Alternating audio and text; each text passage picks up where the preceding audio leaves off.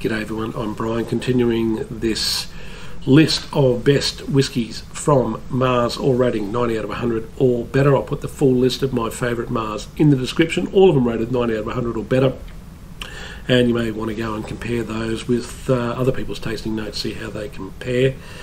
And I'm still kind of just chowing down on this Komagatake here, the Christian Druins Calvados cask finish, as I do all these Mars reviews, one after another, and it's becoming very juicy, fruity. I can tell you that now, the more I taste it. This one's a Mars Komagatake Single Cask, Single Malt, obviously being a Komagatake, 1988, 25-year-old Sherry Cask, and the Sherry Cask number was 569, 59% ABV, and don't know whether I mention it.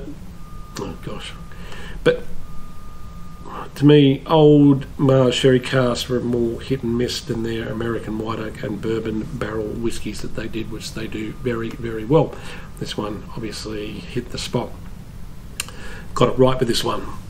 Nose, dry sherry, cacao, cherry ripes. Cherry ripes is a dark chocolate coated candy with like a cherry coconut centre.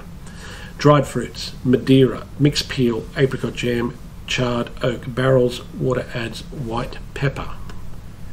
Palate, we got cacao, apricots, nutmeg, dried fruits, orange lifesavers. They're like a semi-hard candy that you just kind of suck on. Madeira cake, like a small round thing like that. Madeira cake, gingerbread and oak.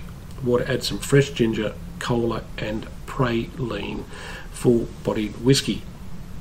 Finish, we got Madeira, candied nuts, dried fruits, nutmeg, gingerbread, pepper and charred oak barrels.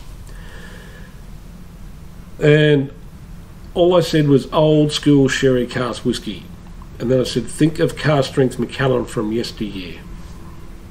Okay, not sure it's a great comparison, but anyway, that's what I wrote down. I think I've tasted some old ones, and that's, for some reason, maybe it was a little earlier than I tasted this, and it just reminded me of those. Whether it does or not, that's just a matter of opinion, correct? What, no Christmas cake, you say? Well, there's no Christmas cake in this one. It would have been a cliche if I had noted it. So I think what I'm saying is there's probably some Christmas cake in there, but I just didn't write it down. At any rate, this is an excellent whiskey and good length on the finish. And the rating was a stonking 92 out of 100. Definitely, or probably, the best old or aged Sherry Cask whiskey I've tasted from Mars, from memory. So anyway, thanks for watching. I'll see you for, I think I've got one or two more Mars to do. Thanks for watching, and bye for now.